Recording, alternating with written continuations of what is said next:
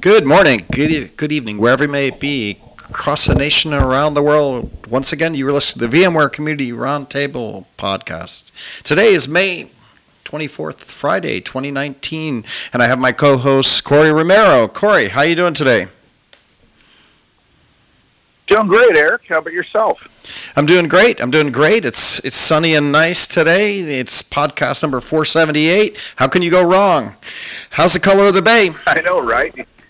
Yeah, color of the bay is great. Came across the bridge on the way home. It's a beautiful blue with just a tint of green. Absolutely gorgeous day outside. I know, we finally got some good California weather. John White's probably out there on Friday enjoying it instead of coming in and being on the podcast. He's probably up north, just 2.5 hours north of us skiing.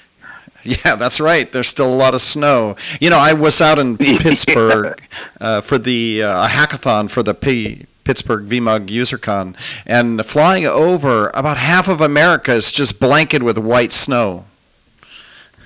Yeah. Yep. Yeah. Yep. Very good. On the show today, we have Colorado. Yeah. We have Mike Hulme on the show today. He's Senior Director of VMware Cloud, and he's going to be talking about what's new with VMC and some events coming up, and basically give us the state of the world since he was on the show almost a year ago, or maybe 3/4 of the year ago. So, Mike, welcome to the show. Always great to have you back. Thanks, Eric. It's great to be here, and I'm coming to you from a remote location in Southern California. It's actually even sunnier and warmer than what I saw yesterday in Palo Alto. So, we've been having an endless winter here in California, so I'm glad to be chasing the sun a little bit more and finding some heat down here. Well, thanks for dialing in and doing this special Friday podcast. We had to move it to Friday because the Pittsburgh VMUG UserCon was going on, and we went to the hackathon, so shout out to everybody out there. And also, we've got VMworld coming up, so let me just do the dates, and then we'll get to you, Mike. So just remember, Perfect. Early bird registration opened on 05/07, so it's open. Global Content Catalog opens on 06/18. Early bird registration, Europe 07/26. Let's see, Schedule Builder for US 06/16. Schedule Builder for Europe 09/24, and Conference USA 08/25, Conference Europe 11/04. So there we go. That's the news. Other than the Bitnami stuff is still going out in the social media ecosphere, and we're good to go. That's all I got for news. Corey, you got any news, or should we get on with Mike? Yeah, we can get on with Mike. All right. Perfect. So, Mike, why don't you give us the 2-minute elevator pitch. Who are you, and how long you've been at VMware, and what do you do? Absolutely. So, yeah, thanks again. I'm Mike Hulme, Senior Director for VMware Cloud. I've been back at VMware for about 2.5 years, but all in, I've been at VMware for about 10 years. So I still remember when we were just a great vSphere company with some management on top, building out all the other product areas around EUC and networking and everything. And for the last 2 years, I rejoined to really work on our cloud strategy as we were really resetting our agenda and building out this whole new direction that's led to the incredible portfolio that we have today. Great. So we know that there are things coming up. We have some cloud briefings that are going to be happening. Maybe you should tell us a little bit about where the industry is on cloud for VMware right now. Give us a couple-minute rundown of the state of the products that we have. I know last year was all about VMC on AWS. I think that's expanded a little bit. So why don't you tell us a little bit about where the cloud from VMware industry is for a few minutes, and then we'll get into some of the other stuff. Yeah, that sounds great. So, really, frankly, since I rejoined a couple of years ago, it's kind of amazing to see how far things have really come. When we really started down this new path, cloud was really something that was adjacent to a lot of our core products. Everyone knew us for vSphere in the data center, but the cloud portfolio was really just getting off the ground. And today, just two short years later, I think you can say very, very easily that cloud is really core to almost everything that we do. So much of our portfolio, the one that people know and love, has really been expanded as probably the most widely distributed cloud platform in the world. Not just what we do in the data center and the private cloud environment, but what we're doing through VMware Cloud on AWS, through our VMware Cloud provider partners, and also out through VMware Cloud Verified, which is really the gold standard of those partners. So looking at what's been happening with cloud, we've been expanding on the hybrid cloud path very cleanly. We can talk a little bit more about what we mean by hybrid cloud and what's going on there.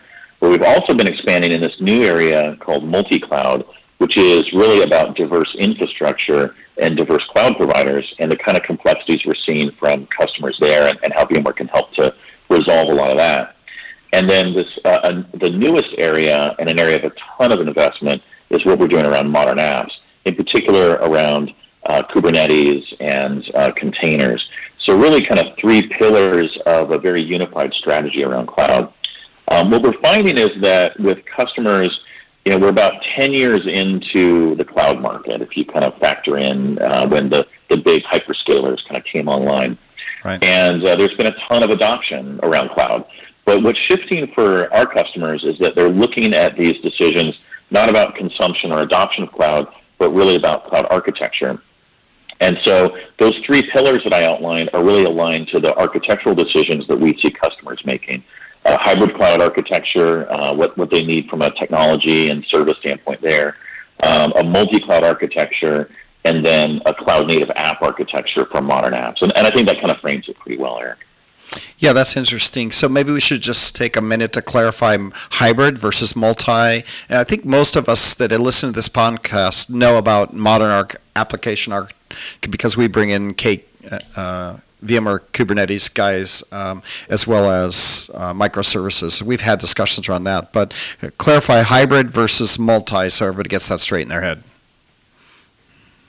Yeah, and it's been sort of one of these interesting conversations and debates across a number of teams in and outside of VMware.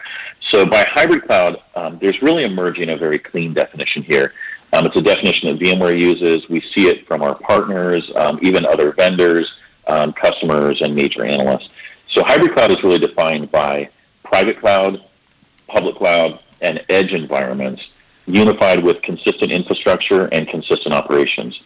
And by infrastructure, we're really looking at compute, storage, and networking defined in software with cloud management. So that's a very standard definition, and it's sort of emerging as this new normal for our customers as they seek a broad and common resource pool that spans those three environments. Contrasting that is really what's happening in multi-cloud.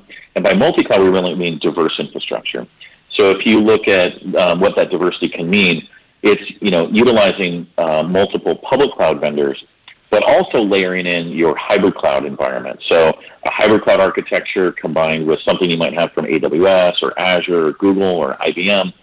And because of the inconsistencies there, what customers are really seeking there is a layer of operations that allows them to use all of those environments and have things like security and governance, some automation, visibility, and resource control, knowing that they can better control complexity and risk while tapping into whatever environment makes sense for them.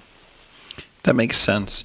So, Mike, one of the things that I'm noticing is that the definition of the cloud environment, whether it be hybrid or multi, is actually outstripping what IT practitioners can catch up with. So, for instance, just my own self, I've kind of got used to the hybrid cloud environment, but now I see edge coming into that definition, and then multi-cloud is getting more complex. How quick is this moving?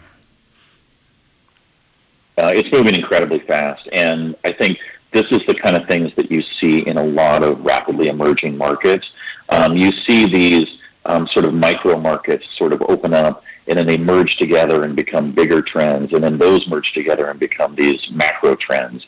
And I think really at the highest level, cloud really is the trend. And what we're seeing is some some really interesting evolution around things like walls being broken down between the data center and the cloud to become the first generation of hybrid. Edge coming in as this scenario for remote offices or branch offices, areas where customers may not have a lot of IT support but need to have something on premises, and then that being absorbed into the hybrid cloud definition. And then now we're starting to see these hyperscaler clouds with unique architectures start to be the new silos in the market. And the opportunity to break those down creates new opportunities for customers to build new kinds of applications that pull in unique services from any type of cloud that they really want to. And so I think we'll sort of see this collision and redefinition of markets over time. And really, I think what VMware's trying to do is meet customers where they are, no matter what their specific goals are or levels of maturity. And some of our customers are still trying to get a lot more, capacity and efficiency out of their data center, but they want to know that the investments they're making on premises are part of a cloud strategy. And so really that's kind of where a lot of the work that we've done with VMware Cloud Foundation, VMware Cloud on AWS, and other cloud providers is really to create that pool of resources. Looking further, though, there's all these great new opportunities to sort of redefine these silos into just a huge set of resources for customers and significantly new opportunities in how they build and run and really create value for their businesses. Yeah, and I think this is where VMware has an advantage and can help the IT practitioner and the ecosystem as a whole, which is we already have a hybrid cloud environment. We have technology there, and then as we're layering in technology, this helps people come along with the journey instead of trying to bounce from one new technology to another new technology. Everybody has a cloud offering of one type or another, but they don't really plug in. In fact, it's hard to keep up with everything. Where VMware has this unique environment in that we already have a hybrid cloud environment. So adding and layering in technology for a multi-cloud, it actually just helps you move your investment and your own knowledge forward, right? I was talking to a customer where they do an on-prem offering that runs in vSphere, but they also have a cloud offering, but customers don't generally like to go to the cloud offering. They choose the on-prem offering. But what he's seeing is he can offer expanded capacity with VMC where the customer is willing to kind of move into vSphere, buy a solution, and then slowly add capacity in VMC without having the customer freak out about security or network capability. And then they tend to under-provision their on-prem environment. So the VMC actually helps them because it allows them to expand capacity. So that's like a very basic implementation of a hybrid cloud environment, which is kind of where they're getting to. Yet the industry is bouncing all over with lots of different solutions. So I think VMware's solution here is actually unique in that it kind of scales out and grows logically. Yeah. Yes, so you're bringing up a couple of really interesting scenarios that we're seeing to be pretty common. I mean, first off, VMware's customers, they have built their own, high performance data center environments, and they have applications that are mission critical that have been running there for years. And, the idea of cloud for them was often something that would be, introducing a risk. You're looking at a new infrastructure, a new set of tools to manage, a new set of skills, maybe new people, and moving into an environment that you didn't build yourself. So there's, kind of a little bit of a trust barrier there as well. And, the idea of rewriting a production app for the cloud, not only is it going to consume a massive amount of time, but the budget associated with rewriting an app would be pretty tremendous. And then finally, just the risk of, is this going to work as well as it's running already, is a pretty big leap. And it's funny because I saw these kinds of hesitations, years ago when we were just trying to convince customers to move mission-critical apps from physical hardware to virtual environments. Frankly, it was a big challenge for many of our customers, equally challenging to move to the cloud. But because of the strategy that we've been rolling out with VMware Cloud on AWS and our VMware Cloud Verified partners, many, many others, what we're offering is an environment in the cloud that is based on the same architecture and the same technology, but also the same tools and policies that you're running in the data center. So, what you talked about is really a scale on demand scenario. And by us breaking down the walls between the data center and the cloud, we're giving customers the freedom to really grow into the cloud for things like disaster recovery or, temporary capacity needs, whether it's a holiday period or a peak season for a customer. Or if a customer is looking to expand into a new region, let's say they're a U.S.-based company and they want to expand to the U.K., well, building a data center in the U.K. would be extremely expensive and would be one of the more time-consuming things that they could do. Well, now they can have a fully operational VMware-based cloud environment on AWS or a couple of other partners, and they could just scale into that space and know that all the applications are going to run perfectly. They can move them using live migration, and they can manage them the way they've been running the data center. Yeah, when I laid this out to this guy that I was talking to, and he's a VP of engineering at the company, and he was looking at it, he was like really thoughtful around, expanding and being able to run in a true multi-cloud environment from, AWS, from IBM, from even Azure, right? Like this was compelling to him. So we're here to talk about an event that's going on, because making sense of this, there's always opportunity to learn from VMware. So I hear you guys are having a briefing. Maybe we should talk a little bit about it. I hear it's going to be June 4th, and people can register for it. So why don't you tell us a little bit about the briefing that's coming up? And just before we hit it, we'll just say, and we'll mention this a couple times, if you want to register for this briefing, it's https://cloudbriefing.vmware.com. So why don't you tell us a little bit about the briefing that's coming up on June 4th? Yeah, perfect. So thank you. And if people have trouble with that URL, they can also find a link from VMware.com on the homepage banner, and then also cloud.vmware.com, which is our dedicated cloud site. So June 4th, 8 a.m. was when we'll start live streaming that event. This is really, an acknowledgement of just how much our cloud strategy and our cloud portfolio has evolved. And so what we wanted to do was grab an opportunity to connect with our customers and our partners, and do so in a way that really just was focused on cloud. VMworld, there's so many interesting topics and things that are going on there. So this is a cloud event. It'll be about 30 minutes in length. And then you'll have an opportunity afterwards to actually dive deeper into individual topics. If you really want to focus on modern apps, you can hear some extended discussions with the founders of Hectio, the guys that actually wrote and really grew Kubernetes to where it is today.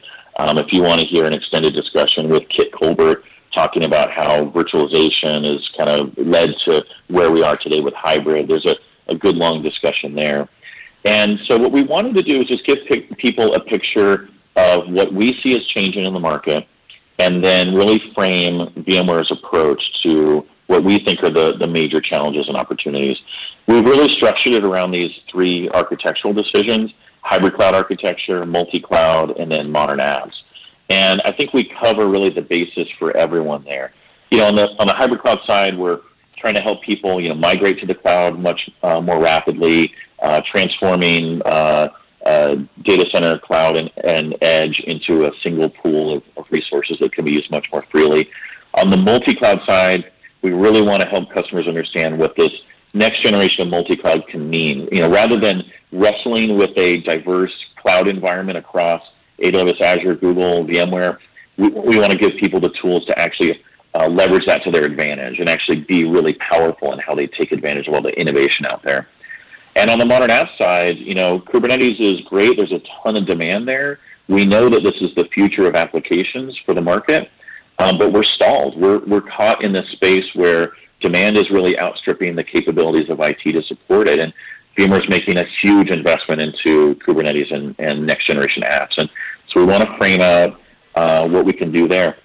A lot of this is really letting you see the big thinkers at VMware. So you're going to see some different faces. Kit Colbert's pretty well known to folks, but a great thinker on where hybrid cloud is going.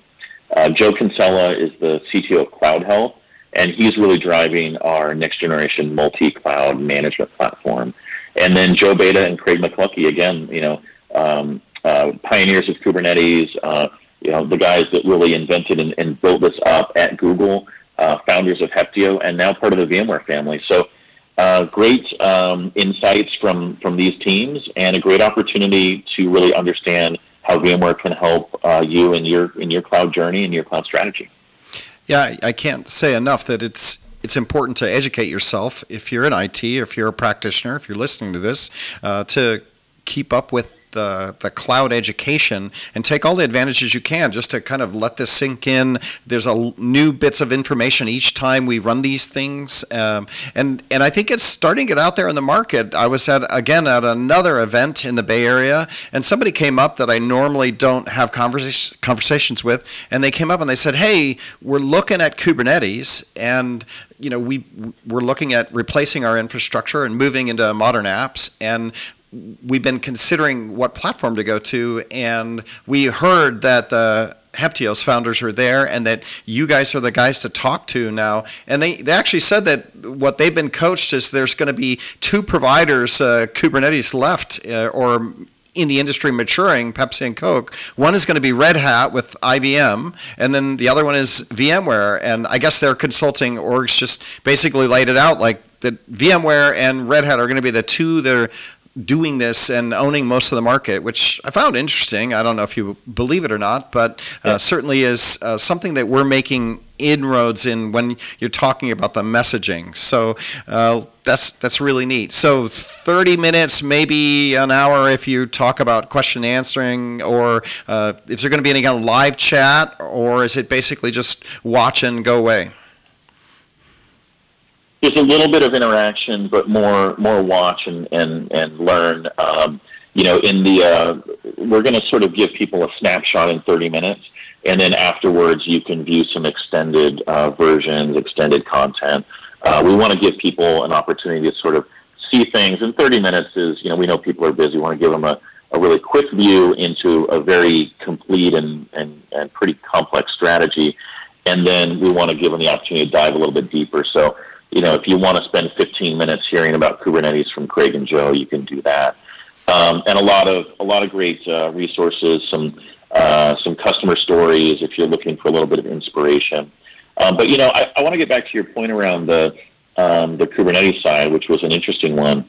I think what it speaks to in terms of that individual's prediction is that it's really the multi-cloud aspect.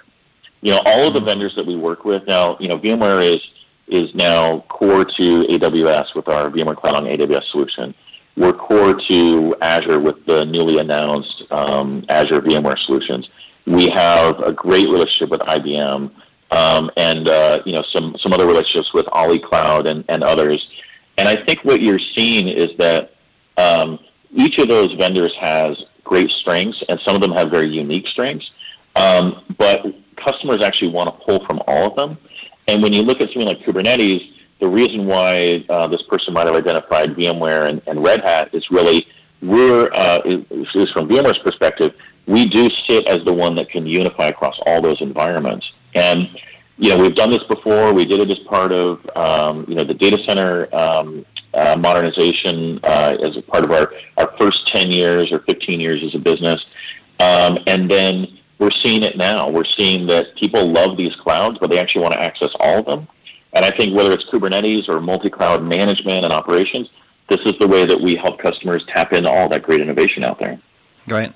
And it's funny because Pat once in a while and Sanjay talk about first act, second act, third act, right? That moving to the cloud would be VMware's third act, where our first act was compute. The second act was adding network and storage into that, and then the third act is moving to cloud. But I actually look at it and say, no, this is just IT. IT is always moving, and adding cloud in because somebody invented the concept of cloud, which really, if you look at it, VMware kind of helped invent this because of vMotion and being able to set things and abstract away from the hardware. This is just the evolution of IT, right? Mm-hmm. Yeah, it's really true, and I think it's a natural place for VMware to be. And I think I think because of the time period I've had at VMware, what I'm really appreciating now is that the early days of cloud, I think whether it was partners or customers or market influencers, is that they always wanted to sort of pick a side. Is it going to be on premises or in the cloud? It was an either or scenario. And really, what VMware's done is just said, hey, how about if we had all of it? How about if we help you be successful in your data center while also building your cloud strategy? And how about if we had it all work together? And we're giving you access to incredible innovation from any vendor. Build on the things that you already have at your disposal. Leverage the teams and skills that are already working. So I think it's a really interesting time period for the market, and it's a time period that actually it actually supports customers in a much more effective way than some of these siloed investments or these individualized architectures that don't help customers. All right, good. So June 4th, make sure you guys go register. I'll repeat the URL here if I can go find it. It's cloudbriefing.cloud.vmware.com, or you can just find it on vmware.com. June 4th. So with that, everybody go register for that. And then at the same time, VMworld is coming up. Are we going to do some stuff at VMworld, I would assume? Yeah, it's pretty incredible. I mean, this event will sort of tee up what you can expect at VMworld. And, coming up at that event, the U.S. In the fall, and then Barcelona in November for the VMworld Europe. Really, the opportunity there is to really see some pretty big milestones. And they really fall along the three pillars that we just outlined. But it's pretty incredible how each of them are evolving really aggressively. We're doing some great things inside to evolve the technologies that but we're also bringing in a lot of new acquisitions, like you just saw, VMware Complete, and companies like Cloud Health and Heptio are really influencing a lot of forward thinking inside of VMware. And one of the things that I found really interesting in the sort of directions of our portfolio is that we're really taking the things that are great about the on-premises environment, the things that VMware really pioneered, and bringing that to the cloud through our partner solutions. So, you get, improved business continuity, improved support for mission-critical apps, disaster recovery, et cetera, in the cloud.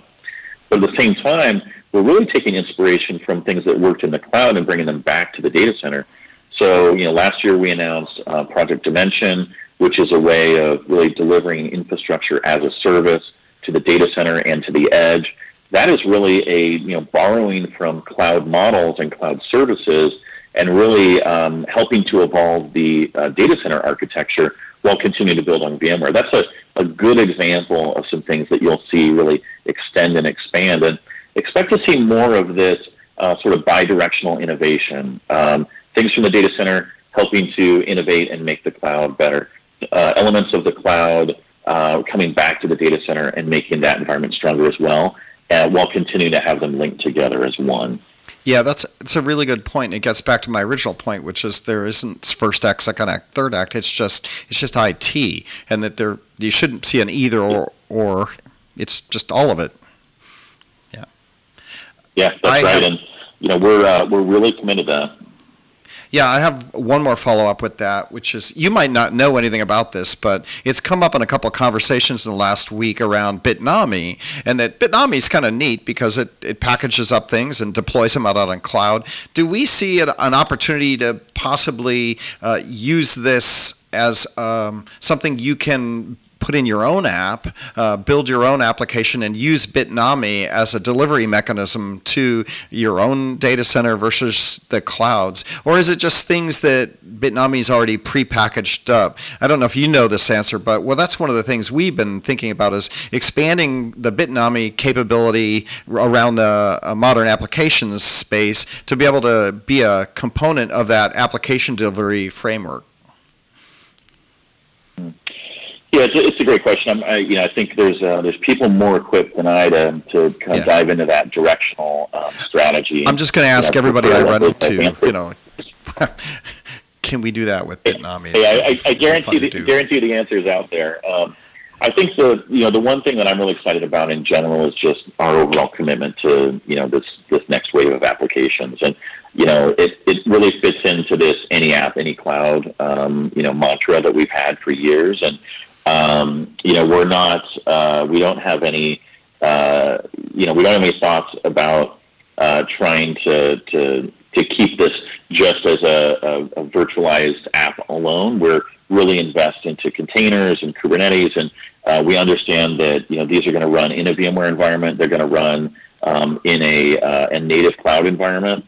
But again, the opportunity for VMware is to help everyone take advantage of everything that's out there, and to do so without extra complexity, slowing down efficiency, driving up costs, and making things riskier and less secure. So see that look for that same philosophy from VMware just applied in these new areas. Yeah, it brings up an instance when we were in Pittsburgh at the hackathon. The winners actually were able to write an app, build an app, deploy an app, all in the 3-hour time frame for the hackathon. I think it used a container, and it basically was in GitHub, deployed out, and the thing was just a cool app that allowed them to put in a Twitter ID and get kind of a ranking for that person's Twitter ID. But it was great code. It was built quickly and deployed out in the cloud. And so the reality is this is going to change how applications are built and delivered, and it's really going to be time to market acceleration, which is continuous integration. That's this whole space, and VMware is clearly going to be part of that. Yeah, it really fits the philosophy of what we have for modern apps. We want people to be able to build rapidly, deploy anywhere, manage consistently, have it be part of your enterprise operations, but not have it be something that gets in the way of developers. We want developers to be really free to innovate. And frankly, it's kind of interesting, but VMware, this 20-year-old cloud infrastructure company, our goal is that you stop looking down at infrastructure and that you start looking up at apps and business outcomes. And so much of the investment that we're making around hybrid, multi-cloud, and modern apps is focused on just that. We think that's where our customers win, and we're taking great inspiration from that. The other thing I want to touch on is just the movement of IT practitioners almost into a step up into the architectural role, because as you get into this multi-cloud, hybrid cloud, modern application environments, the work of laying out the architecture is really important, and I think there's more work in that, right? So less time provisioning machines, loading OSs, and keeping your data infrastructure running, and more time spent in architecture around hybrid, modern applications. I mean, there's just more work in that space. Yeah, it's interesting because I think it's a sign of where customers are really putting their value. And so, the value for so long has been about really running and keeping the operations of an environment going, a VMware environment, a data center environment. And, but that's not where the differentiation is. The differentiation is being able to bring in incredible services and being able to, drive innovation through developers, or let developers do the things that they need to be successful. And so, cloud, you're able to push so much of the operations off to someone else, whether it's, Amazon or Azure or Google or others. And in the data center, there's these new models like we have with Dimension, where so much of those operations, you can really offload that to someone like VMware. And so what we're finding is that the value comes in how you build this architecture across multi-cloud, how you really define what the resources are and what the right ones are for you, and then how you drive governance and security and other guardrails around that. But it's all aligned around business intent or business outcomes. So we think that's a great evolution. It's kind of, for those of us that have been around in IT for a while, we always talked about this IT business relationship. And, maybe in the early 2000s, late 90s, it was something where there was a great divide between these two organizations. And now more and more we're seeing stronger and stronger alignment. And, I think that the way that cloud has evolved overall in this multi-cloud world is really going to help to drive that even stronger bond between the two groups, all aligned around singular goals. Yep. Yep, absolutely, absolutely.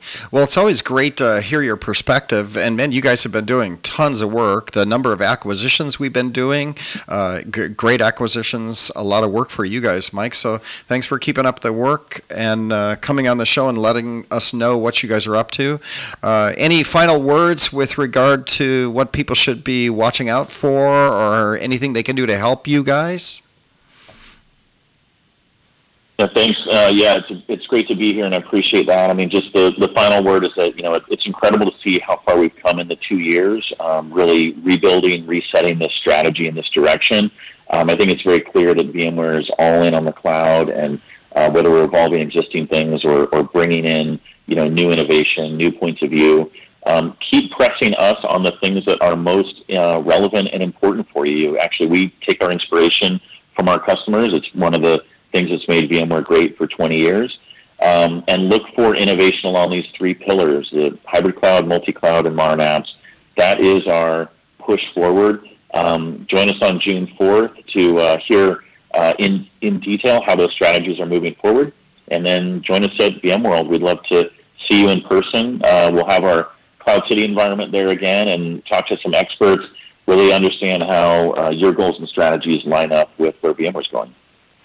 All right, great. So again, cloudbriefing.cloud.vmware.com. Make sure you go register, go check it out. We're happy about that. And at the same time, thanks a lot, Mike. Mike, Senior Director of Cloud.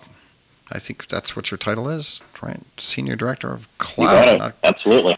That's right. That's a great thing, floating around the cloud. It's the Friday afternoon, so Tony Foster's on the call. We'll touch base on the barbecue report coming up for the holiday weekend. It's Memorial Day weekend. So Tony Foster, how's it going? What do you think about barbecue for the weekend?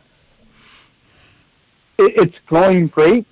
So if you're in the midsection of the country, you're going to have to do barbecue in the rain. Hopefully you don't have soggy food as a result of it.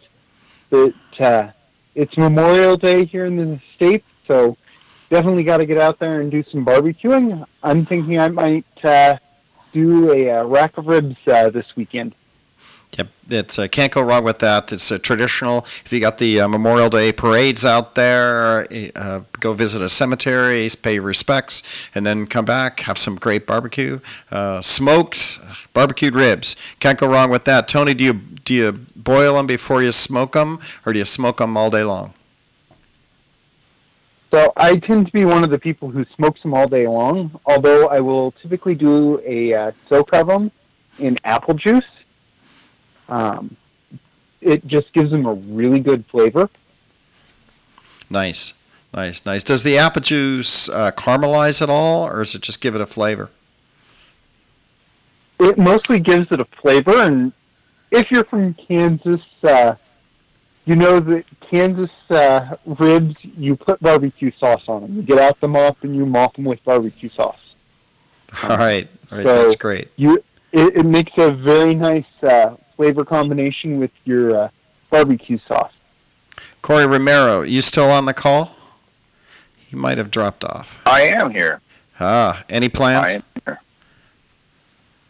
You know what? I'm just going to relax. I will turn on the smoker, and I might do something on Sunday we're talking about. Maybe ribs. I also use applesauce in mine as well, Tony. I actually use it inside tinfoil.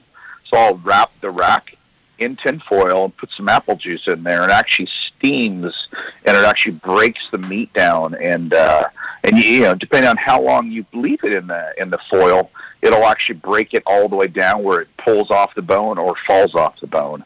I use a similar technique as well. Love it. I'm thinking for the vExpert part of this year, I think we're going to just go rent a couple of those big charcoal beds you can get, and we're going to do our own barbecue. I think that's what we're going to do. You know what? I would absolutely love to cook for the vExperts. That would be rad. That would be I think that's what we're going to do. That would be wonderful, yes. Yeah, I think we're going to do that. All right.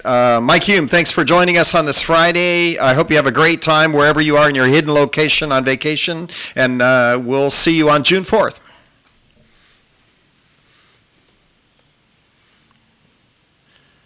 And with that, we're going to go get some barbecue and have a vacation weekend. We'll be back again next Wednesday. Thanks for this special edition of the Community Podcast on Friday. Talk to you guys soon.